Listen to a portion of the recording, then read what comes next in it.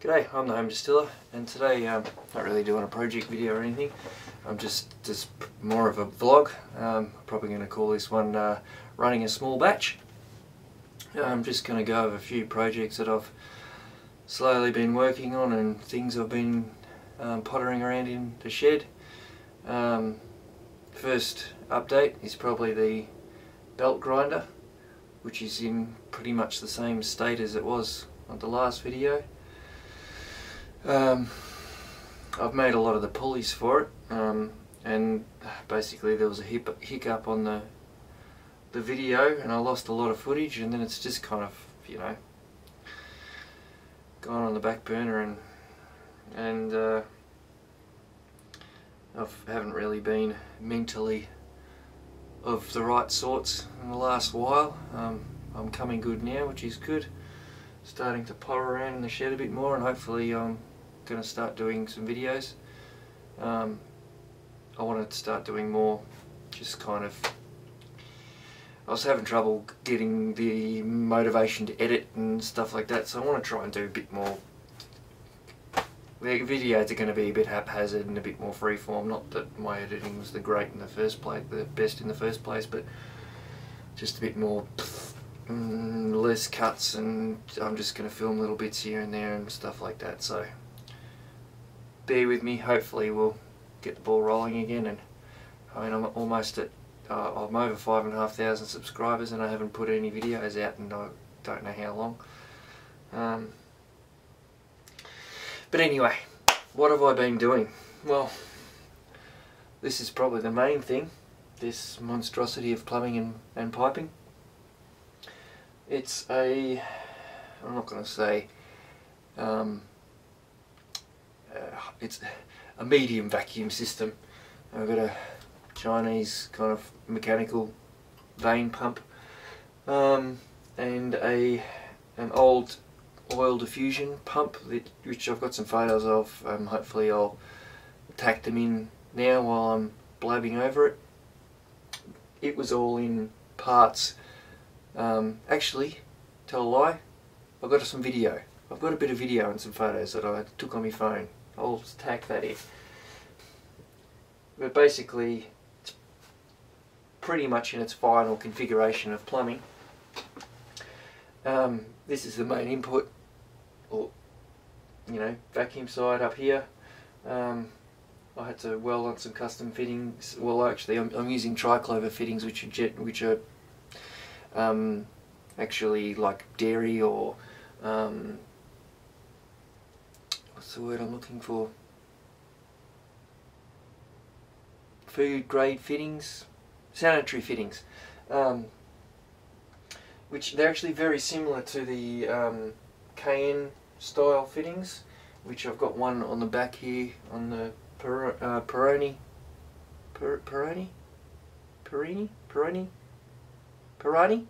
gauge, and they're actually very, very similar. They're just the seals on these have a metal ring to locate them in the middle, whereas these are just a gasket. And I've had to make a custom T-piece up here, which I have to remake because I got too much warpage in it, and it's twisted the flanges. I have a custom little bellows pipe up here. Oh, let's grab the camera, shall we? Bear with me. So there's the custom bellows pipe that I made. That's just brazed. This is the custom T that I made, and you can see there's a heap of warpage. I was using cheapo Chinese gas lenses on my TIG, and the reason I was having so much trouble welding it is basically no shielding at all. So it's terrible, absolutely terrible. So I'm going to remake this, and I've made this custom fitting here, and as you can see, it's if it'll focus, hurrah, hurrah, here we go, in focus. And as you can see, it welds much nicer when you actually have some shielding gas. What else have we got? That there is the standard kind of vacuum fitting. As you can see, they're very similar. They've just got a clamp that goes around it and pulls two flanges together.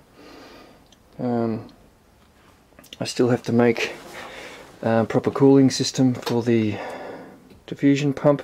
At the moment I have water running through it, but there's no cooling on it at all. This is just old computer cooling stuff. What I'm going to do is, you can kind of see in the back there, there's a little cheapo computer radiator. It's as old as the hills.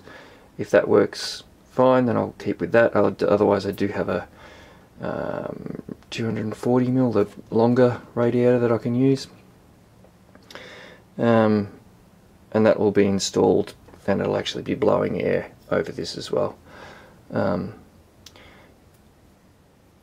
What else? And this isn't mounted at the moment. It's just kind of sitting on a block, and I had to, after blowing the original element up in it, I had to modify a cheapo 500 watt hot plate element to go on the bottom.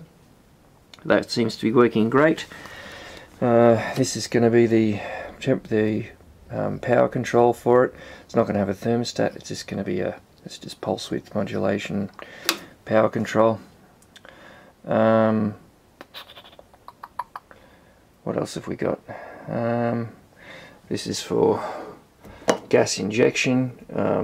I can inject argon, or let a bit of oxygen in, or whatever the hell I want there. On the top here, I can put on, there we go, this fitting here for doing glass, evacuating glass, which I've been doing. I'll get to that in a second. Been doing a lot of that. And I've also got this big honkin' plate of aluminium, which when I eventually build, there's going to be a big frame built around this. Let me put you back over here. So there's going to be a frame, just a tube, box tube frame. Hopefully I'll be able to take this riser out, to bring it all down a little bit, compact it a bit, and what else? So everything will be contained within a thing, and then that metal plate will be able to go on top to use as a for a large vacuum chamber, which I'm actually going to use. I've got a nice, what originally actually started all this. It's one of these degassing chambers with a nice perspex lid. So I'm actually going to make basically another pot, cut the bottom out of it,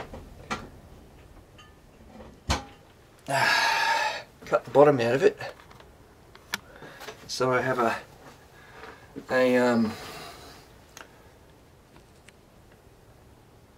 shut a bit more, cut the bottom out of it, so I have basically a tube I can put down and then put the glass on top, and that'll be my vacuum chamber. What else have we got? I have in the back here, a modified neon sign transformer.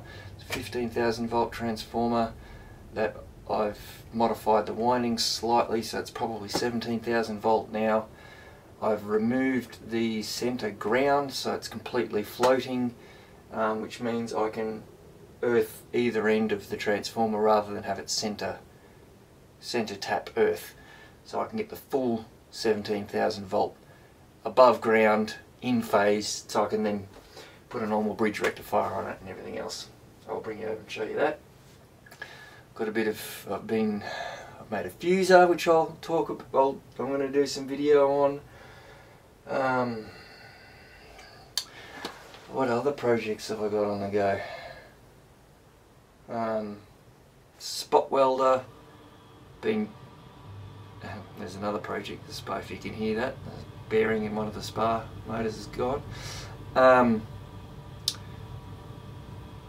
Yeah, been doing some glass stuff. No good at that at all at the moment. Terrible. Oh, this is my that's my fusor. That's the grid. Made out of stainless steel TIG filler wire. Been doing some experiments with, that's just a test tube, and there's some phosphate in the bottom, so I can do an experiment. I plan on making a cathode ray tube.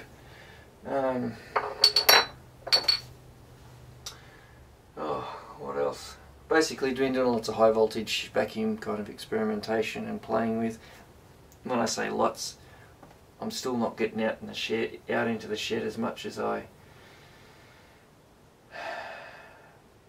would like to, and like finding motivation lately has been extremely hard. So I've only been I have 3 days off a week, and I've been only managing to come out here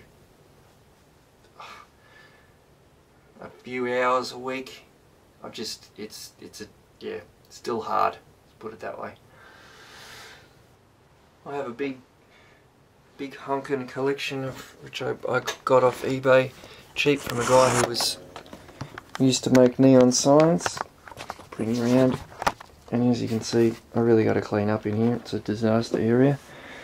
But yeah, you can see over in the corner there, nice big fat honkin' pile of it's all borosilicate glass tube.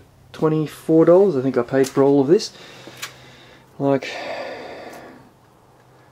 as you can see, and some nice big stuff, and all varying thicknesses and sizes, and some more big stuff in there, some really big stuff. I mean, that's almost 2 inches in diameter. And then there's another whole box of 1/2 inch. That whole box there is all 1/2 inch tube. So I'm pretty set for that for a while. Still got, you know, bits and pieces. Oh, this is another custom fitting. I had to TIG weld. And again, see what happens when you have proper shielding gas? It's easy to TIG weld. Well, sorry, no, not easy to TIG weld. It's quite a skilled thing, but it actually works when you have proper shielding gas. So this is going to be my backfill for doing glass. So I don't need, well, I'm hoping to get a bottle of neon gas at some stage, which is extremely expensive. So far the cheapest I can probably get it for is going to cost me about $1,000 for a couple of 100 litres in a bottle. That's 1,000 Australian, and that's actually imported from the US, because yeah, I'm going to be paying about 4,000 for a bottle in Australia, because you can only buy that size bottle, which is about 2,000. Actually, I think it was bigger than that. But yeah, anyway, it's basically for a hobby. Hell no. But this is going to be set up on there like that, and I've actually drained the oil out of this vacuum gauge, because it's going to be moved around a fair bit, and in order to get these to not read funny due to barometric pressure, you've really got to open the little breather on it, and of course that means oil will just dribble out everywhere anyway, so I just drained all the oil out of that. But yeah, so that's the backfill. So I only have to backfill that little volume as extra, and not all of that plumbing. Not that the diffusion pump would get filled, because you can shut it off from the system, but all of this, all of that, all of that, all of it around the back. So I would have to fill basically from this fitting here all the way around, through here, up here, and up into here. And these are shut off, so I can, if the diffusion pump's running, I can isolate the diffusion pump, vent all the back plumbing, change the whatever experiment I'm doing, shut that all back down again, pump all this back down with the mechanical pump, and then open it back to the diffusion pump, so the oil never is exposed, the hot oil is never exposed, because these boil oil in the bottom. and the vapours come up and then they're pushed down. And Applied Science has done a very good video on how these work, and this type of plumbing system too. Here's my modified neon sign transformer. This bridge rectifier is still temporary. I'm going to mount that on a piece of Perspex, but it's 3 microwave oven diodes in series on each leg. So I can either ground the positive side or the negative side, so I can have a negative or a positive potential above ground, depending on what the experiment I'm doing, whether I'm making a fusor or a CRT, because they want opposite polarity above ground, and I'm running that off of a variac.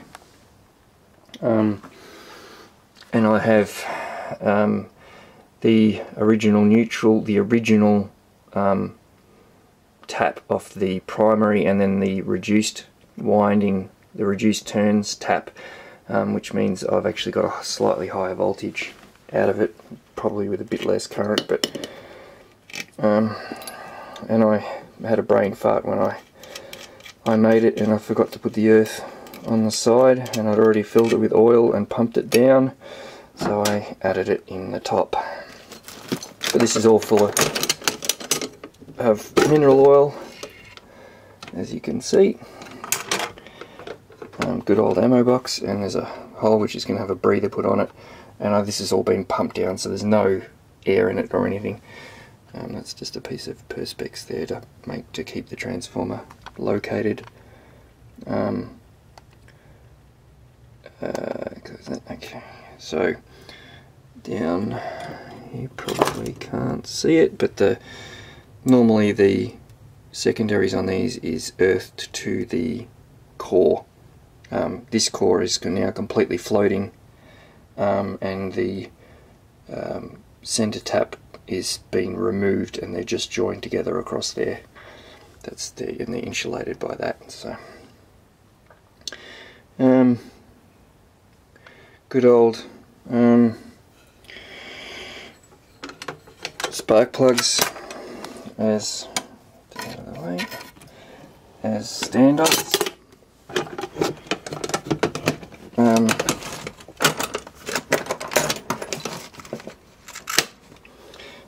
And I made these are just nylon bolts which I've drilled. Where the hell did I put the nut for that? Now I'm just getting forgetful in my old age. I put it up there, didn't I? What a dingus.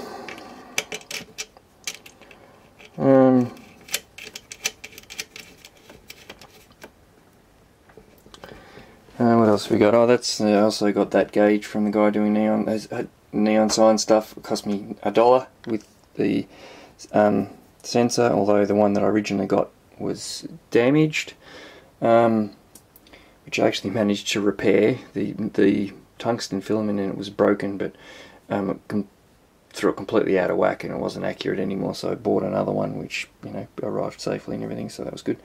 And I'm fuming. The guy had it was a 3-phase distribution transformer, a bubby little one. It was about maybe 3 times the size of that ammo box, and it would have been I missed out on it. It didn't actually get bid on eBay. When I went to pick it up, she'd put it on Craigslist, on Gumtree, which is like Craigslist, for someone to come and take it for free, and someone had said, "Oh yeah, I'll come get it." And I was fuming. I should have bid on it and bought it, but anyway, don't worry, she'll be right. This is the only other bits I've made for the belt sander. I made the main. This is the idle pulley that's going to do the tracking adjustment. That's why it's got the crown on it. And these are the 2 main wheels for either side of the platen. I do have to, unlike in the video that I made up, I was going to use the, sorry, I'm completely out of shot. Unlike in the video, I was going to use the flywheel off that motor as the main drive pulley, but because of the diameter on it, it's way too big. At the RPM those motors runs, it's going to be doing about 1,000,000 feet per second. So yeah, I'm going to make a smaller pulley, probably about 3" I think. So about yay big as the drive pulley. It should be fine because it should have a slow start, and it's going to have a fair bit of contact, a fair bit of wrap around it. So hopefully it'll have enough drive. If not, I'll might get a rubber coated contact wheel and use that. That'll definitely give me enough grip. I can't see it slipping. It's such a wide contact area, I can't see the belt slipping, so put them back. Yeah, so that's the first vlog. If you don't like vlogs and you see small batch in the title, that's going to be me doing a vlog. If you want to know anything extra about any of the projects or any specific details about anything, just write it in the comments and I'll try and answer it, or I'll do a follow-up video. Yeah, just trying to find trying to find the motivation at the moment has been a real struggle. I was, for a while there, I was quite down and out of it, depressed.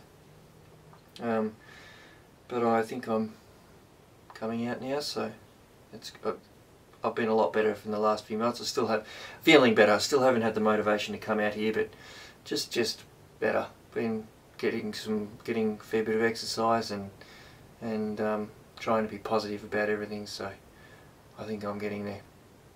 Not that not that that's what this channel's about, but thanks for watching. See you next time.